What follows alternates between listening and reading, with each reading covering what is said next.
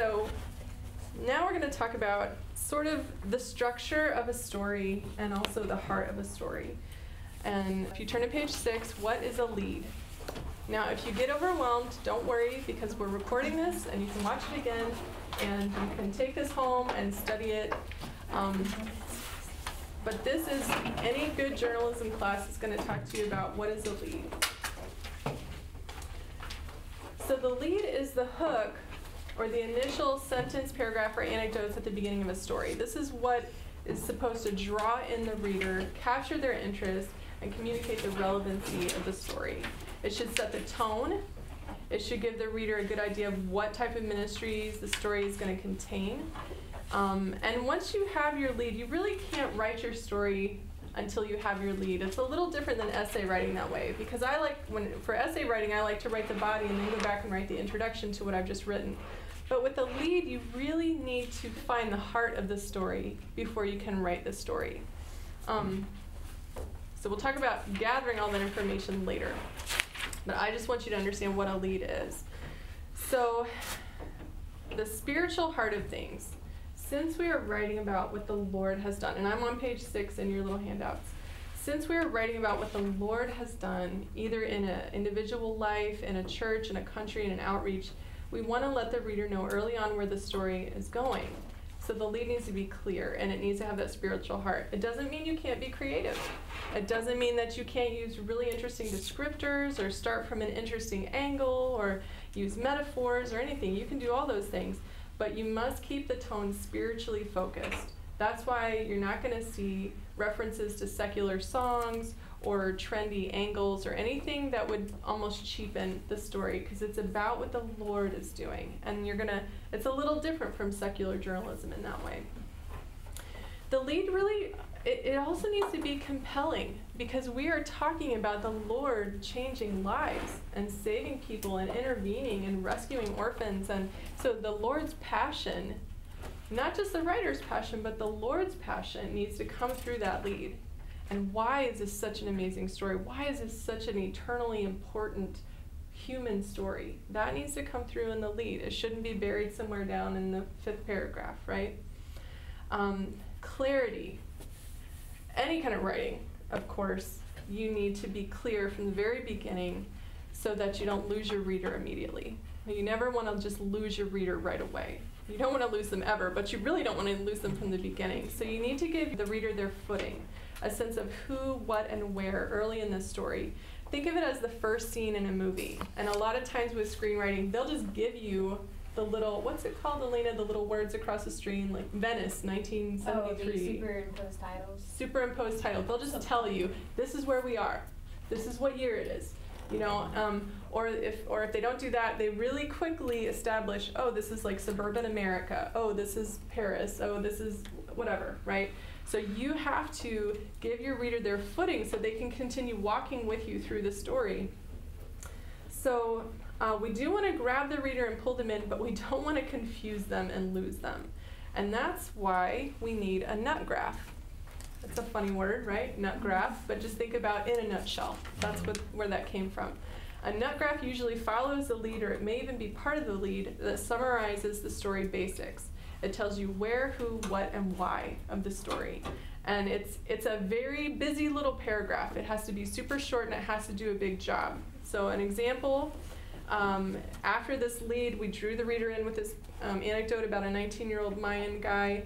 And then in the 3rd or 4th paragraph, we said, Calvary Chapel Magazine, located in Mexico's Yucatan Peninsula, has been reaching out to rural villages like Tabi for the past 3 years. Now you know where we are, you know what church is doing it, you know what they're trying to do, how long they've been doing it, and you see this is less than like 30 words. You packed all of that in, and that's journalistic writing. Journalistic writing, we're going to talk about this in another class, you have to write really tight. It's not like, oh, there's a ministry and it's in Mexico and their heart is for the Mayan people, and so for the last 3, you have to pack it in, and you have to give the reader who, what, when, where, why in like one sentence or one short paragraph. And once you get used to doing the nut graph, it's almost kind of fun to see how few words can I give all this information? And some of us are a little bit of an editing nerd, and we like to cut all the words out that we don't need, and you guys are going to do that in this class later. So you have to give this to your reader so they understand what's going on. If they don't understand what's going on, they're going to get lost. All right, so if you look at issue 75, page 42, you're going to see the chaplain story. Yes, sir? Now, the nut graph is always in the lead. It's either right there in the middle of the lead, or it's the next paragraph after the lead. Okay. And so we're going to talk a little bit more about what a lead looks like, because there's different kinds. So we'll look at that on the next page, but I wanted to show you how you can give the reader their footing really quickly. I'm in the wrong issue, sorry. So issue 75, page 42. Chaplain story. We've already looked at it once. So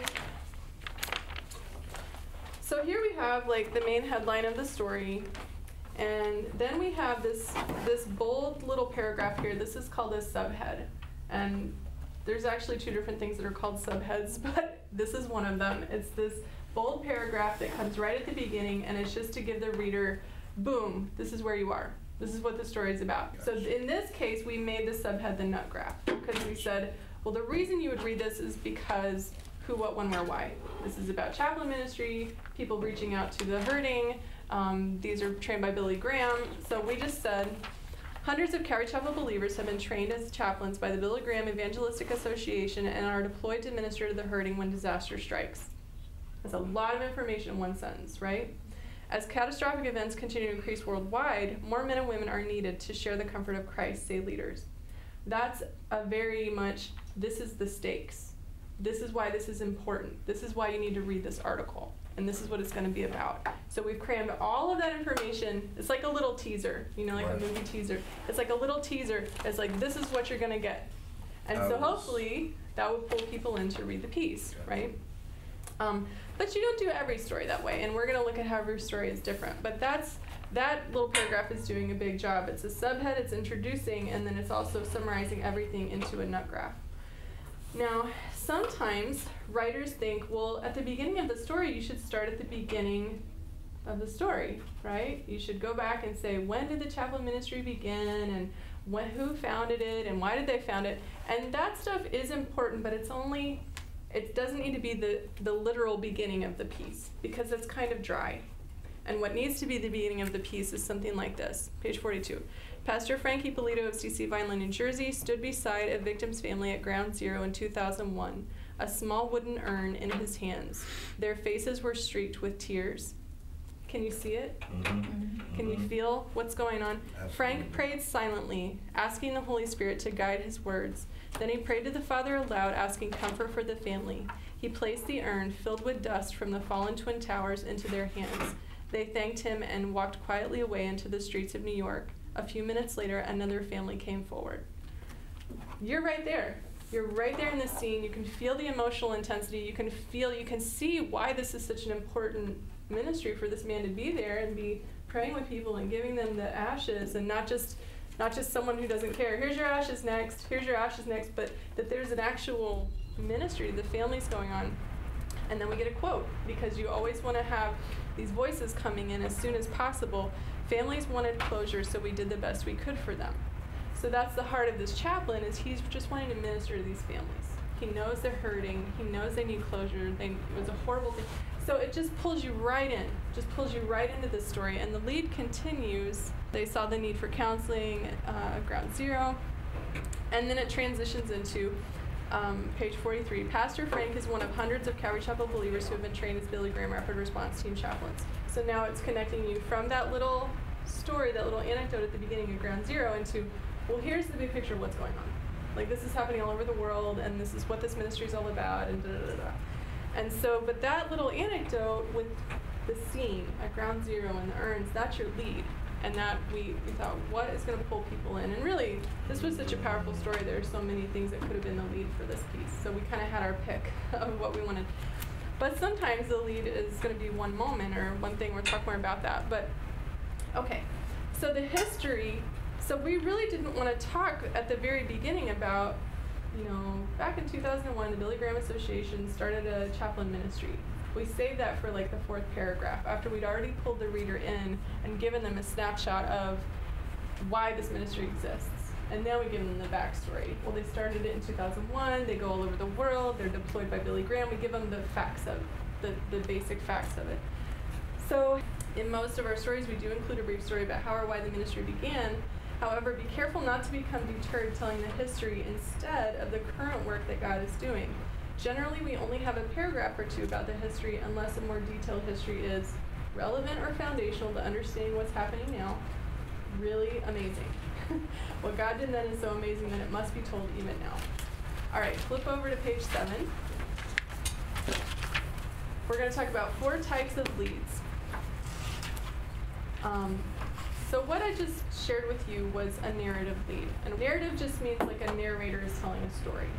So when you hear the word narrative lead, don't be intimidated. It's just a personal anecdote of some real moment with a real person. So we have found that some of the most powerful leads are those that start with a real story of how God touched a specific person or family. It starts with that changed life. It tells exactly how it happened, just like a novel. A lot of novels are written in third person like that. Maybe they'll give us a little bit of the thoughts in that person's head. They're describing the surroundings. They're describing the person had tears coming down their face. They're very descriptive, but they're trying to pull the reader in, almost like into a movie, into that scene right there, and to not just see the outside, but to realize the emotions that are going on, the spiritual need that's happening right there. But as you're interviewing and as you're listening and you're researching, you're always looking for what is that defining moment. It could be when someone accepts Christ. It could be that person's crisis point or their low point, which later leads them to Christ. It could be an epiphany or realization that they had about God or life. It could be the moment they wake up surrounded by wildfires. It could be, some other poignant moment to draw the reader in. So you're listening for that poignant moment. And this is kind of a fun part of this kind of lead. Get inside the subject's head. And we'll talk about how you do that, how you figure that out while you're interviewing. But you are trying to describe not only the external, but the internal. Because this is a spiritual story. It's about spiritual things that are happening. And people who have written for newspapers, they don't get to do this. So it's really hard for them to transition over to this more narrative, personal, human kind of storytelling. And so you want to describe the surroundings so that the reader can see where they are, but then you're also describing that person's emotions, thoughts, attitudes, actions, struggles, right? So just as in a good film or a story, character development is huge. It's that inner dialogue, it's that description that helps the reader understand or connect with that person, to care about that person, showing what the person is going through in that moment and how God came in and spoke into their pain or their confusion or their hopelessness. And we'll talk more about that in showing versus telling, but it's really exciting. Accuracy and creative license. Everyone asks me this, so I just thought I would tell you. Every single story in the magazine must be true and accurately told with no exaggerations or false facts. We have a huge responsibility that every single article is airtight, it can stand up to scrutiny, it's full of integrity, it's sincere.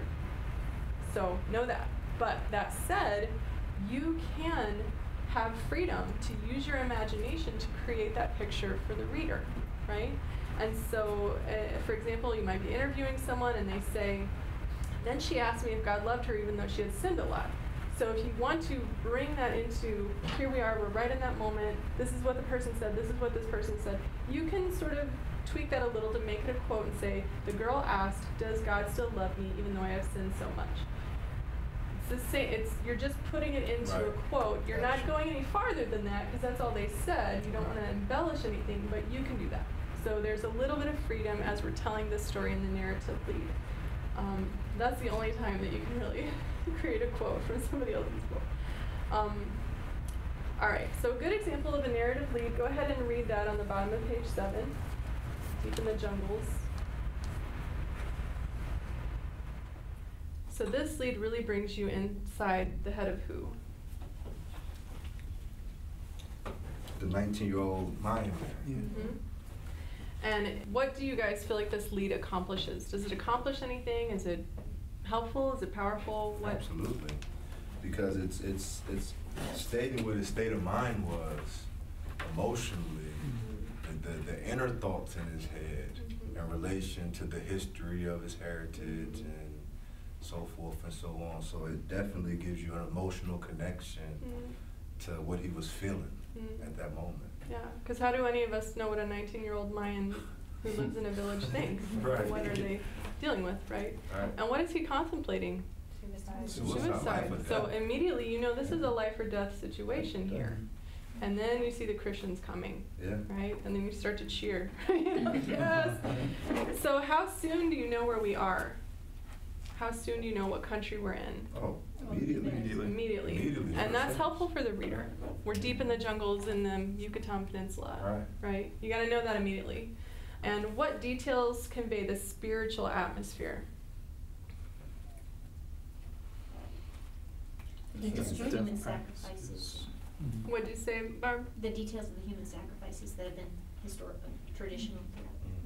So there's there's a lot of darkness there. What were you going to say, Jonathan?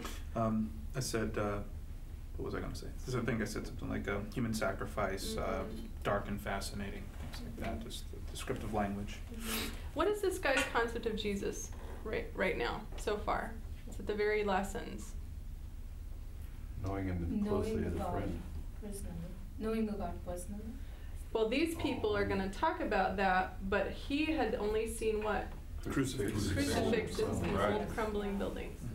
So this is all he knows of Christianity yet, right? He has no connection to it. Yeah, so it's really painting that, like you picked up on, Cortez, like it's really painting where is this kid? Where is he at? What's going on? Like what is his world? What, does he have any hope, you know? Okay, so now flip the page. Yes. Yes, I was going to say the crucifix kind of connects him with the pictures that he probably had in his practice that he is familiar with. Because it's death. So. Yeah, and they're kind of crumbling and they're old and there's no power in that. So flip to the next page. Now this is, and some of you will find this helpful depending on how you learn, this is a bad example of a lead for the same story. So you guys read this and you'll probably be able to tell me why this is a bad example. So the first lead that we looked at, it was about believers reaching out to these Mayan villagers, but it started with a 19-year-old Mayan young man who was contemplating suicide because that's all he knew to do to change his future and change his standing, and his outlook is very dark, and so that's what it starts with. In the second lead, it's talking about this team of missionaries bumping along the dirt road in a truck, and they're bringing flour and all this stuff to the tribe, and they're going to make bread for them and hopefully explain that Jesus is the bread of life. And now we're going to talk about it. All right, so what do you guys see? What does this lead accomplish or not accomplish? Well, first thing that comes to my attention is they're being descriptive, but of things that are not important. Flour, salt, oil, and then speaking about the actual team members instead of actually who are they coming to provide. Why are you there to provide in the first place? It's not telling the actual story. Yes. Not grasping you. On the nose. It's a huge tendency. We'll look at the other questions too, but it's a huge tendency with short-term mission trip stories, because when you interview the team members, what do they talk about? Oh, the road was so bumpy and I'm bouncing all over the place. And you know, you have to sift through some of that and try to hurry that part of the interview up, but that is not whose heart for this story. It's not God's heart for this story. I'm sorry the road was bumpy. That has nothing to do with Jesus' heart for these Mayan people. And there's so much deeper of a story here, that God is trying to save lives, and he did, actually, because that young man who was suicidal and never heard the gospel ended up getting saved. His whole life changed, and the life of his family, and the life of his village. That is the heart of the story, and not bumping along on a dirt road, right? And it's not bad, you know, what they're doing is great. They're going and they're going to make bread, and that's wonderful, but it's not the lead. Right. It's not the heart. It's not the most important part of the story. So you start to sort of differentiate. You've got to find that heartbeat of the story. Glory, what were you going to say? Oh, I felt like this is more descriptive, like a novel. They go on and on, the whole part of it. It's obviously not getting to the point, and I felt like so there's, when you communicate, right? There is a receiver and the sender, and it's just like from half of the story. You're talking from the sender's part, not from the receiver's part. Yes. So the receiver is missing. Yeah, too much focus on the American team, too much focus on the American team's experience, and that's not the heartbeat. And like she said, it's what about the people? What about the villagers? What about the people they're trying to reach? And it's a really common error in a short-term mission story like this to talk about the team. And I'll tell you something that they all say, I went to minister to the Mayan people, but they ministered to me. That's great. It's not going in the story. Right. Right? I'm glad you had that experience. Wonderful. But it's not the heartbeat of the story. You know, and we do know that people get changed by short-term missions trips, but if that's what you write about, then that's what you're going to write about every single story. What important, really basic information is missing? Where are we? What? The focus. Yeah. Where is Tavi? Like, if you don't tell your reader that immediately, they're still trying to figure that out. And so they can't even really listen to you because they're distracted. And so you really have to, it's an easy thing to correct, but you really have to get, where are we? Right there, first thing. And we don't have enough room. If we were writing an entire book, maybe we could write like this. But we are writing an article, and we have 1,000 words or 2,000 words. We got to get to the point and get on with it. So that's the cap, 1,000, 2,000 words in all. It depends, yeah. Why is the first example more effective? Anyone? Convey the spiritual need from my perspective. I saw the spiritual need right away, as opposed to just second example didn't show that. Yeah, conveys the spiritual need. Yeah, exactly. And that's the writer's job. We got to tell people. That's why every time I write a story about another country, I try to find out what is the spiritual climate in that country. It's not going to be like the United States. So what are the struggles? What are the misconceptions about God? What do they live for? What are their hardships? You know, because if you're going to reach a people group, you have to understand that people group. And if you hopefully are giving someone a passion for the Mayan people, you need to help them understand where are they coming from? What is their, what is their spiritual need? A lot of times to show what the Lord is doing, you have to set it up. So you can just say, a lot of people, this team went, a lot of people got saved, hooray. But if you set it up and you show, well, these people had no hope. Got you. These people, they barely have food for their families. Got you. Their concept of Christ is a crumbling crucifix in the middle of a village 20 miles away. Like, this is where they're at. And then Christ comes into the midst of that. And then his light, and then you see how bright and beautiful that light of Christ was for them. And it just helps you realize what the Lord is doing and why he sent this team there. And when we talk about the shooting story, I was really careful about what details of the shooting I put in there, because we don't just want splashy, shocking, we're not about that. But it was a very terrifying experience for her, and we told the details that she felt were important, because this is how God spared my life. He spared my life when right when she got shot, she had just lifted her arms up to dance, and so the bullet hit her arm instead of her heart. And then after she got shot, this guy came out of nowhere, really big, strong guy, picked her up off the ground and put her over his back and ran her to behind a car. And she's like, that's the second time the Lord saved my life. And then, and it just, so we weren't just saying, it was mass hysteria, people were screaming, there was blood everywhere, but we were really, what was God doing? Horrible things are happening, bullets are flying, people are screaming. What does God do? He swoops in, he saves her, he gets her behind her, and she can see that. And she's telling me that, and it's encouraging her. And that's not, you're not going to hear that story on secular news. Oh, God rescued this person this way. And so, yes, we're trying to hit that spiritual heart. We're making that spiritual connection. What is the Lord doing? How did he do it? Right? It's a good question. All right, so that's probably our favorite kind of lead here at the magazine, because it's so effective and it pulls people in. But it's not always possible. Sometimes you can't interview the person in the other country, or sometimes that's not really the heart of the story even. Were you going to ask a question, Glory?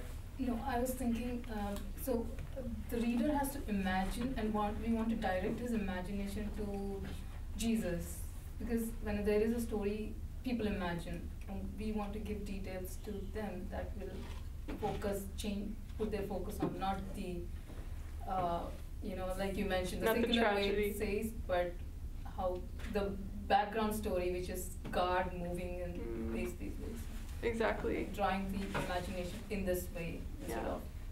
And that's where it's going to be very different from secular journalism, because there is no God in the story in secular journalism. But God is the star of the story, of every story for the magazine. And the thing that's so amazing is, as you do these stories, even in the most horrible circumstances, God is there. Find the light. I mean, we did a story on human trafficking that was heartbreaking, but then this lady told us how God rescued her. And so it was like, wow, Lord, you see this poor child in Cambodia that was sold by her mother 8 times and kept running away, and then she ends up at a Christian orphanage and gets saved and has a father. She has a heavenly father, and now she has this earthly father and mother. You know, just, so yeah, you're, like you said, you're not just painting the horrible or the shocking or the, but you're setting it up to show Jesus coming in. Which actually makes it easier. Yeah. Right? Yeah. It actually makes the task easier at hand. Yeah. So, And you just have to think that way, that's why we're telling this story, that's how we're telling the story. Okay, so there's another kind of lead, and there's a bajillion kinds of leads, I just picked 4. So the big picture lead, sometimes there's not enough room for a narrative lead, maybe you have 800 words to tell a story. Or finding that powerful personal example isn't possible, or it's not the heart of the story. Sometimes the story is about what God has been doing on a broader scale. So you can use metaphors and be creative, just keep to the spiritual heart of things and focus on the human standpoint, touching lives. So a big picture lead that we had on an Africa story, issue 26, if you want to read, there's a good example and then the bad example. So go ahead and read both of those. The first example, which is the one we published, spreading like a deathly shadow through South Africa, HIV and AIDS has left thousands of children orphaned or victimized in horrific ways. The Lord Jesus Christ is using his church to rescue many of these innocent children from a cruel, hopeless fate. CC Santa Barbara recently opened a Christian family home in South Africa with 8 babies and children abandoned or orphaned because of HIV and AIDS. That's the first example. The bad example of the same lead is South Africa is believed to have more people with HIV and AIDS than any other country in the world, more than 5.5 million, 12% of its population. As a result, thousands of children have been orphaned. That's why a Calvary Chapel in Southern California has been bringing the hope of Jesus to these children. Quote, "It's our calling as Christians to care for the fatherless," quote, said Pastor da-da-da. Okay, while this lead has a lot of information, what is it lacking? It's not grabbing you into the story. The first lead sucks you into the story just through the verbiage, deathly shadow, opposed to the second lead just being informative. Just give me more facts. Yes. Right? It's very sterile. Right. And you're right, Cortez, it doesn't draw the reader in at all. It's just numbers, boom, boom, boom, boom, boom, right? And you're asking the reader to process a whole lot. And the first one has that, what is this spreading like a deathly shadow? That's a metaphor, right? Please feel free to use those metaphors as they're appropriate. Glory, what were you gonna say? Yeah, the first one is giving contrast of what is going on, and it uses the word Lord Jesus, just grabbing, and then it gives hope. Yeah. The second one is kind of complaining, passive and dry. Yeah, it's just as bad, as bad, as bad.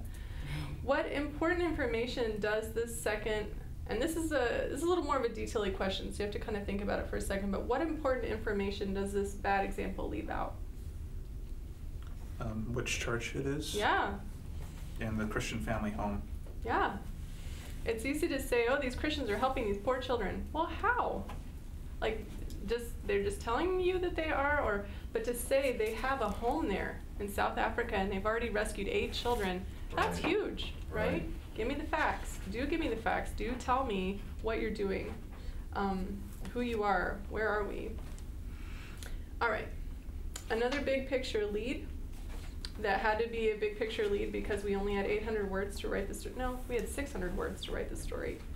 Hundreds of men have found healing from addictions through Jesus Christ at the U-Turn for Christ ministry in Nairobi, Kenya. Started by Pastor Duncan Muya in 2008 after he was freed from drug addiction at the U-Turn in Paris, California. Now a second U-Turn ministry has opened in Kisii, Kenya under Pastor Randy and Carrie Saul to reach those in Western Kenya. It's not super exciting or eloquently written, but it does give you a big picture of we're trying to reach these men stuck in addiction in Western Kenya, And as you read that story, and if you want to read it, it's in issue 75, page 49, then it goes into, right away, goes into telling a testimony story of somebody. All right, page 9, the quote reads, occasionally, every once in a while, you get such a powerful quote that it is enough to pull the reader in and summarize the whole heart of the story in one quote, right? So this story, oh my goodness, it's such a powerful story. Issue 25, this is a long time ago. Quote, the children's horror always began at night, being abducted from their homes, many of them forced to kill their own family members, related Pastor Ken Graves, his normally deep, booming voice reduced to a whisper. The burly Calvary Chapel pastor from Bangor, Maine, had traveled to Kitgum, Uganda, to minister to night commuters, African children forced to march miles to sleep in relative safety to avoid kidnapping, torture, and induction into the crazed genocidal cult known as the Lord's Resistance Army. Why was the quote the way to start the story off? I think sometimes, I guess I was taught never use a quote when you can't say it better yourself. Mm-hmm. And so, I really can't do much better than he did, and so might as well just do that. It captures the sense of what's going on. Mm-hmm. And he is really giving you a lot of facts in that quote. I mean, he's not just saying it's a horrible situation down here, but he's telling you what these children are going through. And it's okay as the writer to say, while he says this, his voice is reduced to a whisper, because otherwise it almost sounds callous.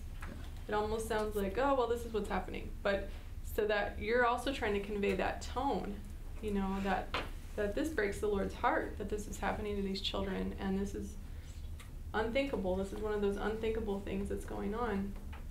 So the person who interviewed this guy has to be mentally aware of this guy's voice being reduced to a whisper. So there's some paying attention here. Yeah, and you'll notice that too as you're interviewing. You'll pick up on where your subject is laughing, where they get really serious, where you can barely hear them because they're starting to cry. And if it's relevant and it's important, you can put that stuff in there. If it's not relevant, we don't always put that stuff in. But who or what is the heart of this story? Children. The children. And you see the second word in the quote is children. And we didn't start with Pastor Ken Graves of Calvary Chapel Bangor, Maine. We didn't start with that because he's not really the heart of the story. He's kind of more representing the Father's heart as he's looking at these children. But the children are the heart of the story. And they're the ones that the Lord wants to go after and rescue. Do you see the who, what, where immediately? Mm-hmm. And you already know what the terrible situation the story will be about. So you have a lot of information from this one paragraph, and you're immediately drawn in. And the pictures, too, with this were really drew you in. So there's another quote lead on issue 75, page 22.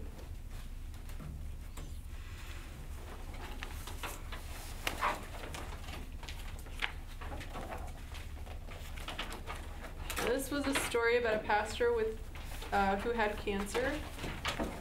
And he went through all the things, the treatments that you go through with that, and he, at the same time, is watching his church dwindle. And then he has a really hard decision to make, right? So we started with this quote, and it's a thought, which is why it's in italics, but I can't bear to see the church die with me, Pastor Steve Marquez thought sadly. Though he had fought valiantly with kidney cancer for the past 3 years, attendance had dwindled dramatically at the Calvary Chapel he had started in Arkansas over 15 years ago.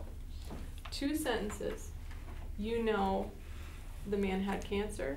You know his heart is breaking to watch his church dwindle away. You know that we're in Arkansas. You know he started the church 15 years ago. I mean, you are pulled immediately in, and you have your footing as the reader. And then it goes on a little bit about how, because he was going through these treatments and he got really weak, he couldn't do everything that he normally was doing, and it was affecting the church. And then at the end of the paragraph, he was unable to perform his duties. Worse yet, Steve thought, I don't want the remaining congregation to have to watch me die. I mean, if you've never been a pastor in this situation, you don't know these are the thoughts that are going through this guy's mind, and his heart is breaking over his church, which is really sweet, because rather than worrying about himself, he's worrying about his people. But it introduced this story of what do these churches do when they're in trouble like this?